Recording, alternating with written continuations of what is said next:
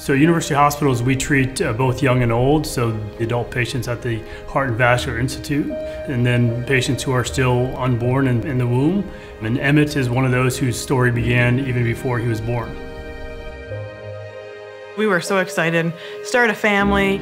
We moved to a new house, big backyard, you know, we had images of the kids playing in the future. Going through, you know, the baby books of names. It was always Emmett, kind of from the very beginning. I don't know, it was just a name that we both liked. The first ultrasound that we had, our doctor said there's a spot on the heart, it should be checked out. Yeah, well, it's probably nothing.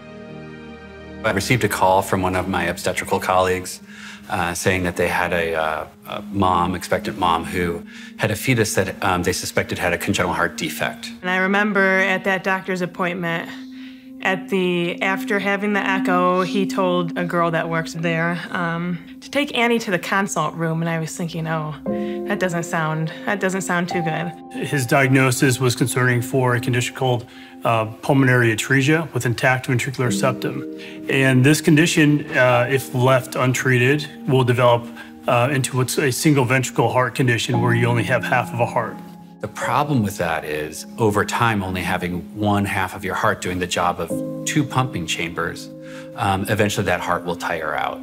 Somebody just told them that they have a very significant heart defect. You can imagine everything that's running through their mind, what kind of anxiety, stress. Once we received the diagnosis, I mean, yeah, it was a bit of a shock, obviously. Came home, it was kind of like, what's happening? Like, our world kind of just flipped upside down. You could look up on the internet or whatever, type in pulmonary atresia. I know I did, and you go down a rabbit hole of worst case scenario, and you go down a dark place. This is a pretty tricky heart disease. The pulmonary valve is kind of like a door that's just stuck closed, and so as the pumping chamber below it is trying to get blood past that door, it can't go anywhere.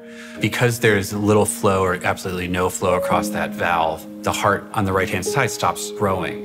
We've seen this disease before. We've actually intervened on pulmonary atresia, intact ventricular septum in 2 other patients, so we're pretty well versed in taking care of these patients. He recommended we do the in-utero procedure, which he assured us it'd be the best option for Emmett moving forward. Obviously, seems risky. I mean, you're going through me to get to the baby to open it up.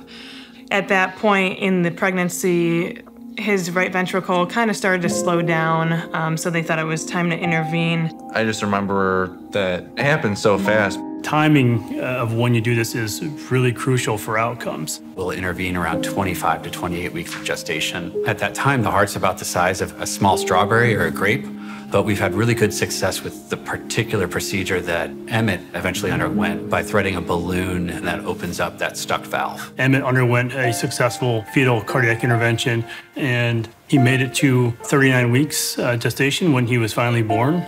Yeah, we just couldn't wait to hold him and meet him. That was our goal towards the end. We just want to meet him and hold him. Yeah. It's a humbling experience, the amount of trust that our patients put into us. We really trusted Dr. Stranick and his team. Best in the world. Emmett has a good outlook now because of them, so. He's the happiest, healthiest baby you can see.